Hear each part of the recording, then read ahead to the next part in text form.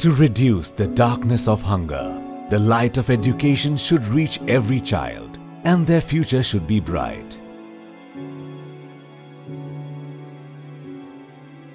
For this, the Government of India has been running a nationwide campaign since August 15, 1959, which is called the Midday Meal Scheme, so that the physical and mental development of any child does not stop due to hunger and malnutrition, and concentration should remain in studies.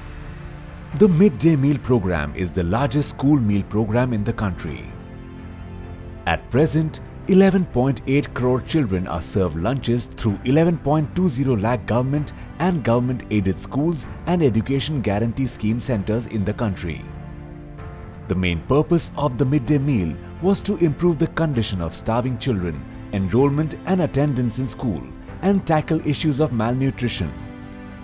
Under this scheme, children are provided with only one-time food but a balanced diet.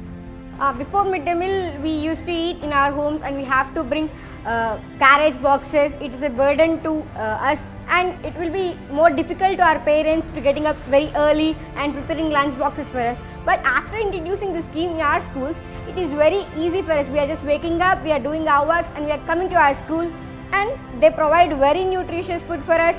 So we are very happy to get such type of food in our schools. The central government spends about 11,000 crores annually on the midday meal scheme.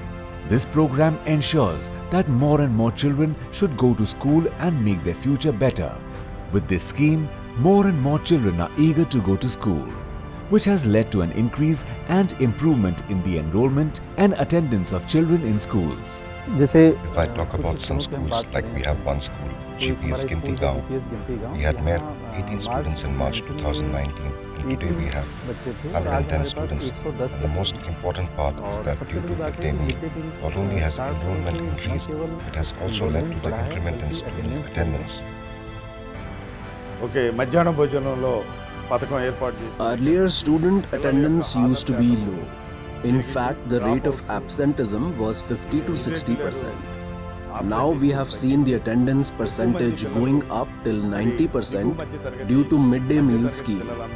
The lunch prepared is also nutritious for the children. Apart from this, due to the increased level of education in schools and other facilities, there is a desire among the children to go to school, and even parents are encouraged to send them to school. Earlier, there was one more problem. Girls were not allowed to get out of houses. They were expected to take care of their siblings and cook also. But now they get lunch served in school premises itself. Thus, we have seen an increase in female registration too. Teachers are also witnessing a positive change in the students. Children have now begun to focus on extracurricular activities along with studies. On one hand, their numbers have improved in the examinations. On the other hand, their communication skills have improved. Their social confidence has raised and their awareness towards health and hygiene has increased. Health benefits can be seen among the students since the midday meal has started. These students cannot get nutritional food at home.